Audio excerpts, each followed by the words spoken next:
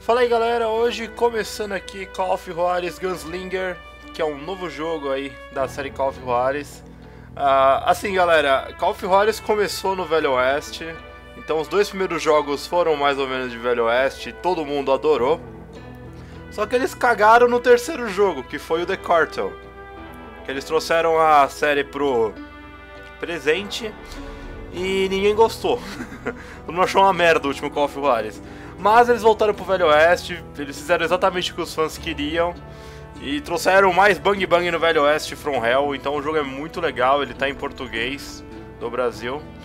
Então tá disponível aí pro PC, no Steam, na Xbox Live e na PSN. Só dá pra comprar esse jogo por download. Então tem três modos de jogo aqui, tem o Duelos, tem o Arcade e tem a História. A gente vai jogar a História.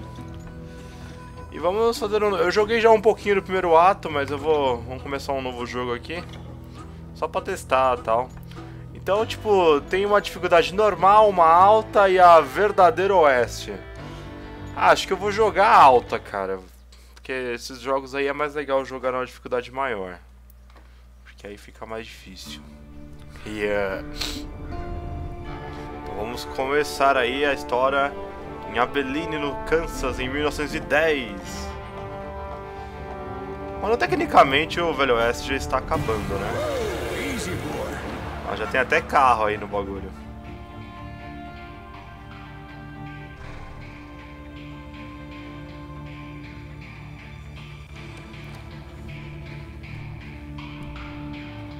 Don't I know you, sir?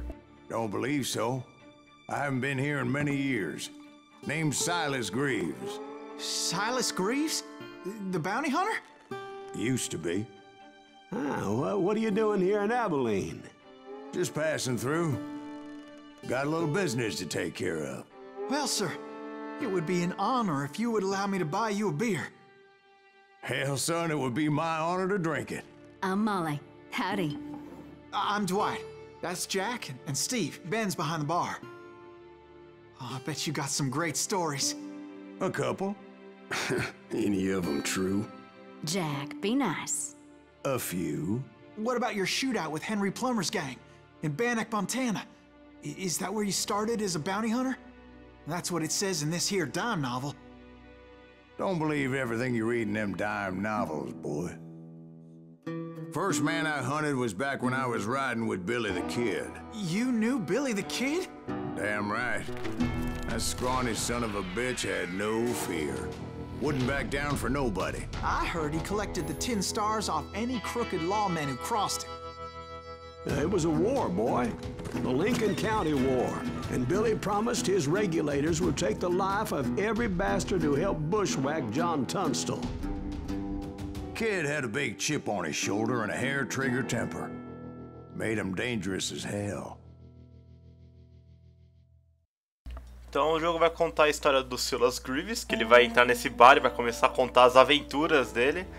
E a primeira aventura aqui, como caçador de recompensa dele, foi com o Billy the Kid.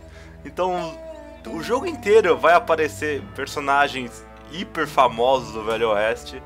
Então eles fizeram um jogo assim, combinado, ficou bem legal. Então vamos começar aqui. Era uma vez em Stinking Springs. Vamos lá, velho. Stinking Springs. It was about 30 years ago. Foi há 30 Billy anos was hiding atrás. out in an abandoned farm near Stinking Springs. Beleza, o jogo, galera, ele tem cel I shading. threw in with the kid because the man I had sworn vengeance on was riding with Billy's enemies. But before I tell you why I want that sumbitch dead, let me tell you what happened that day. I was heading back to the hideout when suddenly I had this funny feeling. Funny, haha. No, Steve. The other kind of funny. Então o jogo ele foi feito em cel shading, bem parecido com Borderlands. Então a galera pode se identificar um pouquinho com Borderlands com esse jogo aqui. Mas o jogo é muito legal, eles fizeram tipo um arcadezão, vocês vão ver como é que funciona, é muito, muito legal, cara. Nossa, eu achei um barato esse jogo, cara. Esse aqui, nossa, eu achei muito doido, velho. I knew those two morons would never let me through. I had no choice. Então eu tô com um revólver aqui de 6 balas e tem um maluquinho ali. Olha lá. Então toda vez que você acerta, a palavra, sei lá, tira na cabeça, tira a distância, você ganha uma experiência. Então você vai enchendo a barrinha ali embaixo. E o... Was it Pat Garrett's posse? Oh yeah. I heard the shots and I knew I had to move fast. Eu acho que... deixa eu ver se apagou. Apagou, galera. Então, porque eu já tinha feito 2 levels aqui, mas apagou mesmo. Garrett and his army of deputies had surrounded the entire homestead. Não dá pra pegar o cavalinho. Então vamos começar a correr aqui. E o Billy the Kid começou sendo atacado aqui. Então uma coisa legal aqui é esse medidor aqui, ó, quer ver? Você vai poder, ó... Nossa, meu Deus, tô vesgo, eu sei. Agora eu subi de nível. Agora sim eu posso comprar aqui uma nova skill. Eu tenho que comprar essa aqui do coldre duplo. Que eu vou poder usar 2 pistolas ao mesmo tempo. Vou pegar aqui uma outra pistola. Ai, ai, ai, ai. As the governor of New Mexico was paying for the kid's apprehension, Garrett was able to hire every gun hand in Lincoln County. Vamos lá. Pra recarregar os pistolas demora bastante tempo, galera.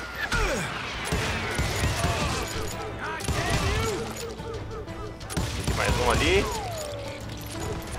Então o jogo ele tem um estilo mais cartoon, assim, né? Que o cel shading deixa o negócio meio mais desenho. Mas, assim, de começo o jogo é muito legal. Vocês vão ver como é que... Mais pra frente tem umas coisas mais bacanas aqui. Ó, achei aqui uma pista. Então tem várias pistas aqui. Essa aqui eu já tinha pegado, que eu peguei lá dentro da casa. Isso aqui ficou. Beleza. Garrett's men were running around like a bunch of chickens with their heads cut off. Vou lendo os comentários que ele faz, é muito engraçado, cara. Porque ele tá contando a história dele, né? Então ele não morre no final.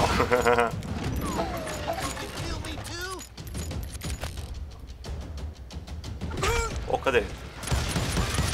Beleza. Bom, lembrando que eu tô jogando em dificuldade alta aqui, né? Aí quando terminar alta eu vou poder abrir aquela verdadeiramente oeste, que deve ser bem difícil. Olha isso que louco. Quando a gente tá com os itens aí... Quando a gente tá com esses itens carregados aqui, a gente pode desviar das balas, cara. Tipo Matrix, quer ver? Ó, ela tá vindo na direita, eu vou pôr pra esquerda, ó. Puta, isso eu achei muito louco, cara. Cadê o...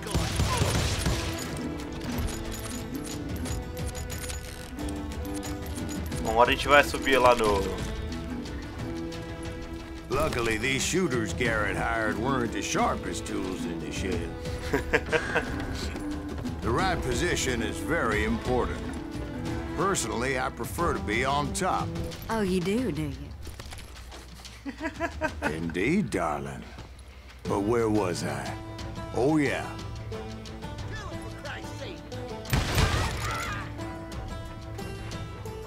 Olha os caras. A lot of them were saddle tramps or sod busters or drunken drifters looking to make a few bucks. Cadê o cara? Ai, matei. Agora a gente tem que salvar os malucos ali. Ah, você vai me pôr pra baixo aonde, meu filho? Não vai me matar não, rapaz. Vou procurar o cara aqui.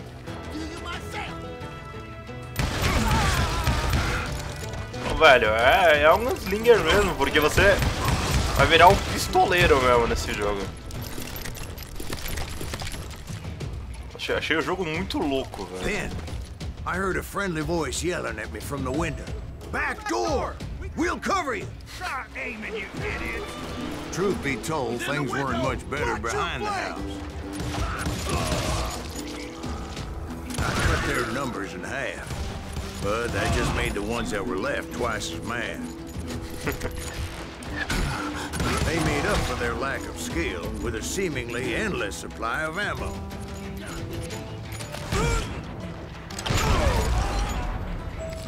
Beleza, vamos encontrar o Billy the It was a Kid bit aqui of na a casa. slog, but I finally fought my way around the back of the house.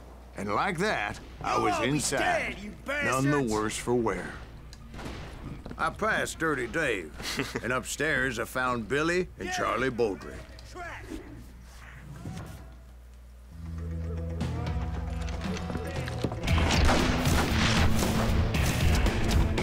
Então tá aí o Billy the Kid, encontramos o cara aqui. Billy looked at me and said, "About time, amigo. Grab a gun and get to the window." Wait, so you were friends with Billy the Kid? Yeah, sort of. Mais ou menos. We were surrounded by dozens of deputized shooters who wanted to do us harm.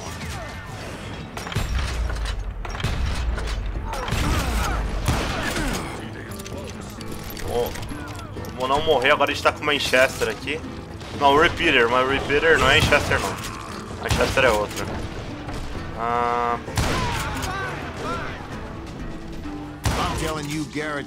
Cara, se você gosta de jogo de Velho Oeste, tem que comprar esse aqui.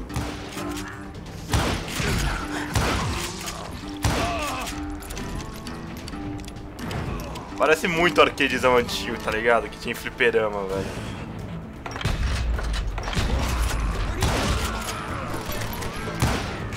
That's when Charlie got hit.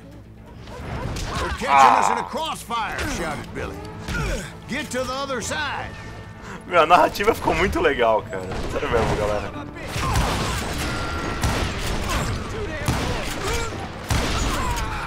Opa. Tentar não morrer aqui.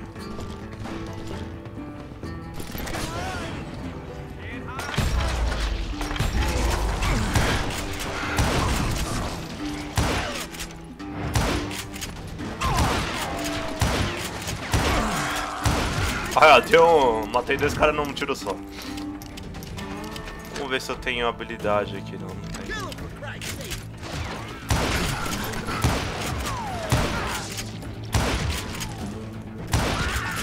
Tiro na cabeça. Na cabeça, minha irmã, na cabeça. Ai, droga. Vou devagar aqui no bagulho, mano. I don't know how many of those cocksuckers I personally put down. Aê! It was pretty clear, even to Billy, that maybe discretion was the better part of valor. What's that mean? It means that it was time to cut and run. They got a Gatling, Billy shouted. Get the horses and bring them round back. Uma Gatling é aquela metralhadora que os caras ficam girando e atirando sem That parar. order at me, and I thought, why the hell do I have to do it? But I went anyway. Dumbass that I was back then. Bom, então vamos lá.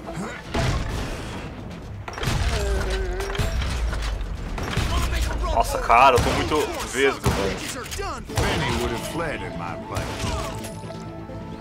But I Tem que had tirar os that cavalos do false estábulo sense aí pra of sair fora. invincibility that many young men have, like Jack here. What are you saying, old man? Jack, he's just joshing with you. Yeah, he better be. Mr. Greaves, please continue. Please, call me Silas, ma'am. Now, where was I? Ixi, esse cara aqui, ele fica escondido atrás dessa porcaria. You were heading for the barn. Beleza. Subir aqui. Yay, cara. Gonna cut you a new one. Ah, Making my way past the passel of fallen foes. uhul! Nossa, mano, que louco. Eu joguei mais ou menos até essa parte, galera. Agora é inédito pra mim.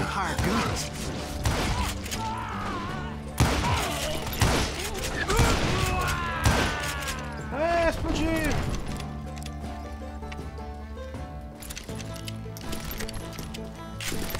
Yeah, and just when I thought I was done with them, more of these hapless bastards would pop up.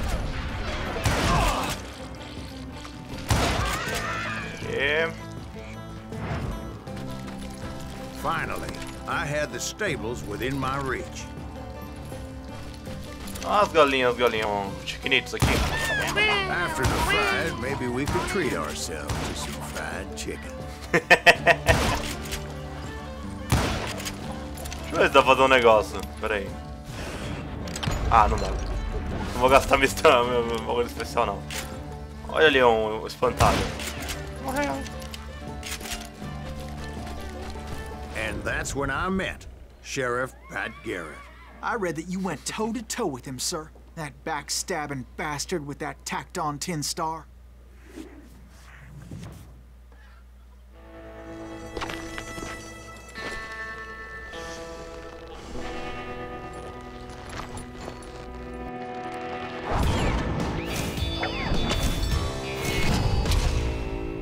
Então, o Pat Garrett aqui, que ele é um xerife.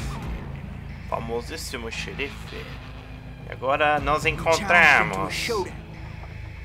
You read that in a dime novel? It said he showed no fear as he took your measure with eyes like a rattlesnake.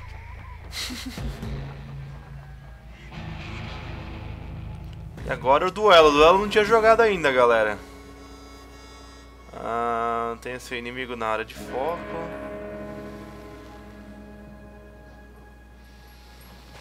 Tem que mexer com o mouse aqui, mas a mira é mais lenta, tá ligado?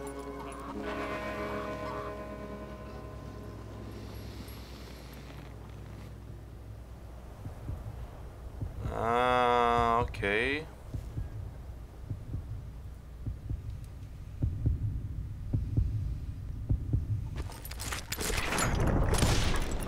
Ai, errei. Ai, foi... Oh! Ok. Ok, não deu muito certo. Vamos lá. Então, vamos manter o foco aqui. Você vai morrer, meu caro rapaz. Oh, merda. Volta aqui. Volta aqui. Não gira. Não gira.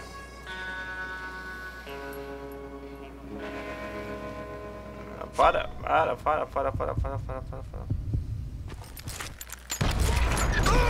Nossa, KO. O draw.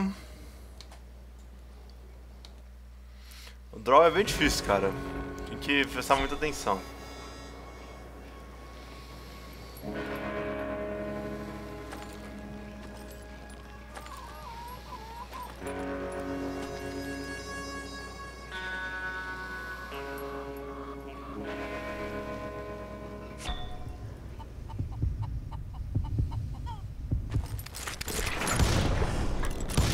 Aê, matei. And that you killed him in a fair fight. Is that what that Penny Dreadful said? No, boy. That ain't what I meant when I said I met Pat Garrett. So let me start again. I finally reached those damn stables. Dessa vez é pra valer. Ah, as galinhas estão vivas ainda. Vou matar o espantalho pelo menos. Ah, droga.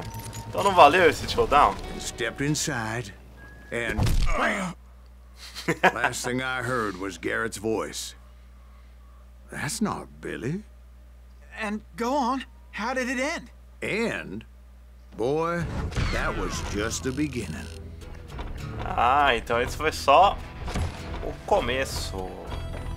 Morto com honra, Sr. Pat Garrett. Mas, na verdade, ele simplesmente me zoou, né? Então eu não tenho nenhum ponto disponível aqui. Essas habilidades aqui corpo a corpo, cara, elas melhoram a minha resistência, né? Isso é bom. Aqui também, né? E se a gente chegar aqui, ó, a gente ganha vários bônus aqui que eu tô vendo. Bom, beleza, vamos continuar aqui então. Vamos para a segunda missão. O jogo com certeza não é muito grande, galera, isso eu já tô ciente. Deve ser no máximo 5 horas estourando. Yeah, After I came to, bastard had clocked me with his Colt. Então, episódio 1 aí, Billy the Kid. And the kid surrendered? When he realized there was no getting out of there alive. So they locked you up in Lincoln? Indeed they did. Sentenced me to hang right along with the kid. Então a gente foi sentenciado à morte aí pelo querido xerife. Um punhado de chumbo quente é a próxima missão. Nós acabamos na prisão aí. Tem 3 tipos de munição ali, de revólver, espingarda e rifle. Vamos continuar aí o joguito louco. Fazer mais uma missão aí. Mas só pra vocês verem, cara. Meu, o It's jogo muito important to legal. know that I was only riding with Billy so I could find the bastard I was after. Então, prisão de Lincoln aí.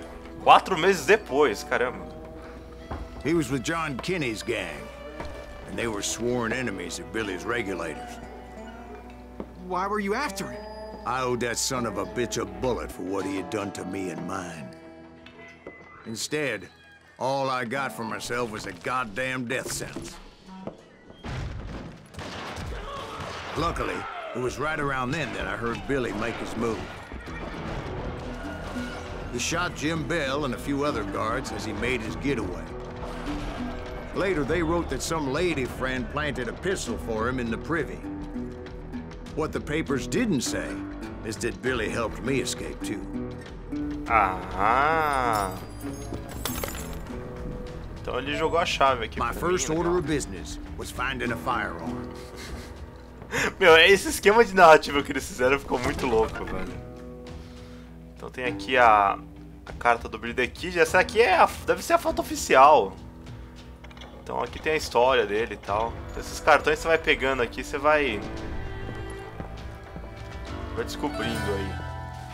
Ó, um novo nível. Agora a gente pode pegar... Vamos pegar um aqui de resistência. Pra melhorar a minha capacidade de levar tiro. Luckily, I located Deputy Bob Ollinger's mean-ass shotgun.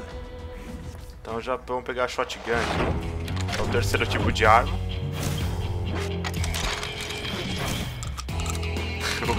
Muito marvada, beleza.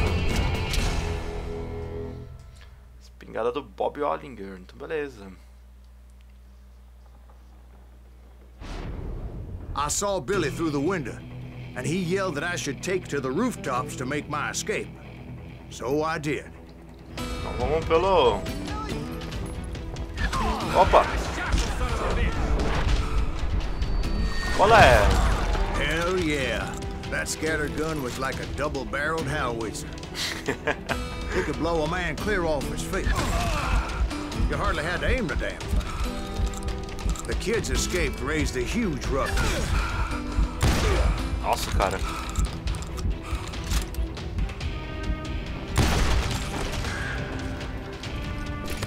Guards were everywhere looking for him. Vamos lá. Esse jogo é legal, mas ele tem uma narrativa tão da hora que, velho, nem dá pra ficar comentando muito. Se ficar meio baixa a voz do... I had to jump from roof to roof like a damn alley cat. I followed the planks where I could, but some of that wood was slippery as hell. The whole town was up in arms. Não! Suddenly, I was a fugitive. Não, na verdade eu era um cara que morreu. Ah, é. Então a narrativa do jogo é tão legal que, velho, nem tô comentando muito porque, pô, ia meio que estragar aí. Vou fazer devagarinho aqui. Ah!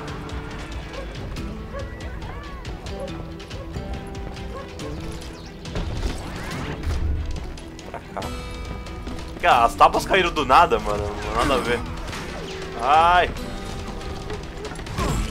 Ah! E pra onde eu vou? Pra cá?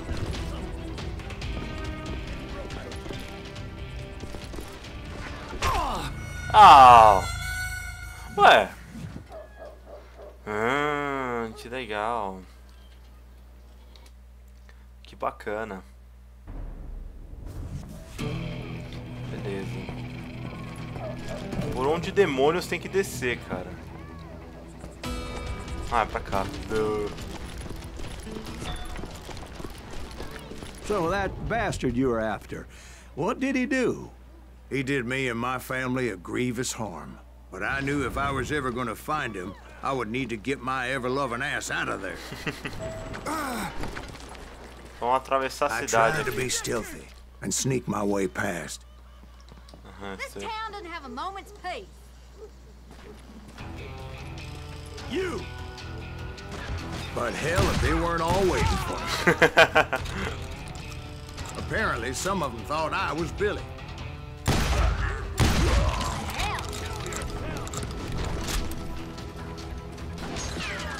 Ixi, cadê?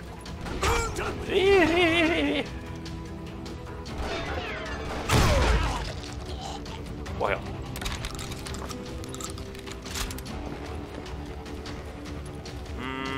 Não, pra cá não.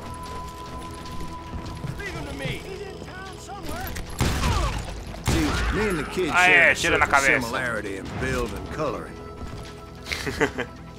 I was just glad I had Deputy Bob's mean-ass shotgun.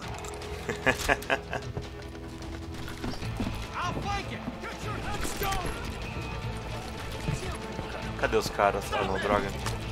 So much lead was whizzing by my head, it was like everyone in Lincoln wanted to put me in the ground. I knew I needed to find a horse. Só achar cavalo. Though I never did have a great fondness for those four-legged grass eaters. Smelly, sweaty, ungrateful beasts. We price them too high, if you ask me. Vamos matar os caras varados. Ai, meu Deus.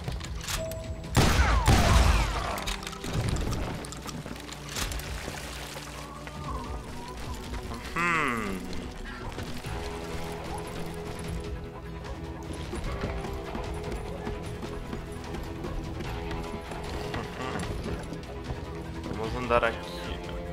Pra cá? Ok, estamos indo bem. But where was the kid while you were busy getting shot at? Gone. And that's when it occurred to me why Billy set me free. Ah, droga. Errei. Tinha que apertar os negócios. So I could be a hapless decoy and draw attention while he snuck out of town. Eu tenho que acertar. Na hora que ele faz aquele draw lá, eu tenho que acertar todos os botões. Eu bobiei. I knew if I made it out of there in one piece, no one would put a price on my head. Because everybody in Lincoln would be dead? No, because they all thought I was Billy, and all that blame would fall on him. Meanwhile, Deputy Bob Ollinger was organizing a posse to put me down. He was already a mean son of a bitch, but he was doubly pissed that I stole his mean-ass shotgun. Anyway, it was me or them, and the only way forward led me straight to perdition.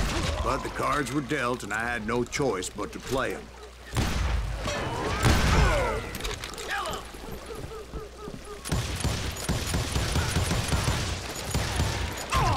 Ai, ai. Eu tenho que tomar muito cuidado nesse nível, velho. Se toma um tiro, você já fica vermelho já.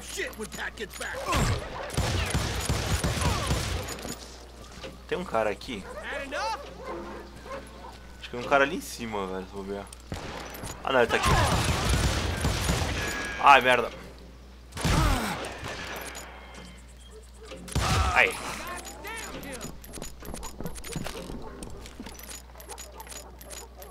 Esse negócio de pôr bala é bem, tipo, uma, tá ligado?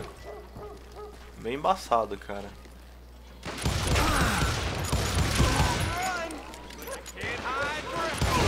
O cara não é o John Marston, mas beleza, vamos lá.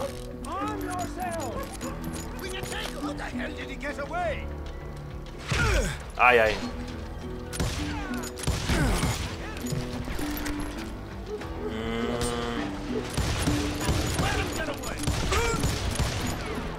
Droga, hein, cara. Tá difícil. Beleza, deixa eu ver aqui.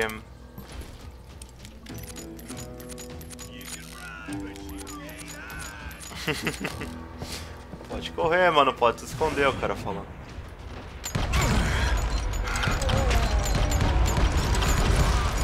Ah, ok. Filho da mãe.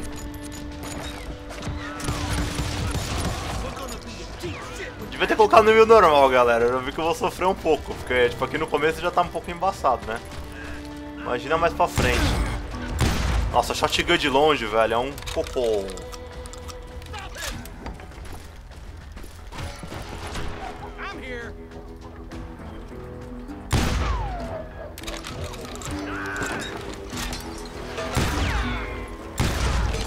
Aí, matei um cara ali. Foram minhas balas, mano. Aí.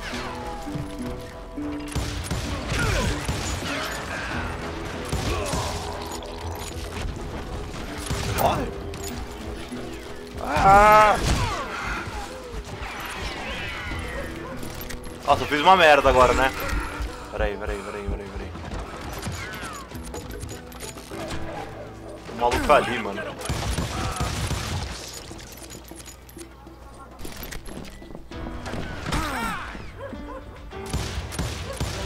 Ah, morre.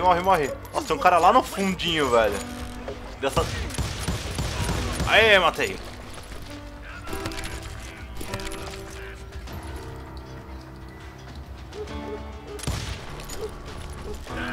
Ah, o caixãozinho tá pronto aqui. Finally, I found what I was looking for. The stables on the edge of town.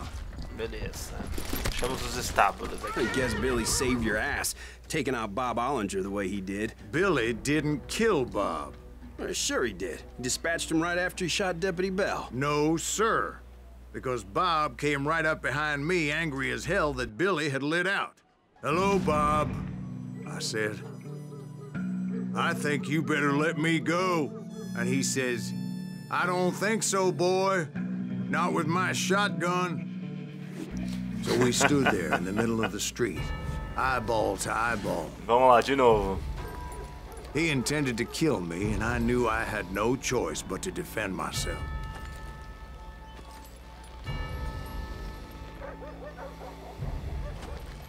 Não. Filho da mãe esse cara, velho.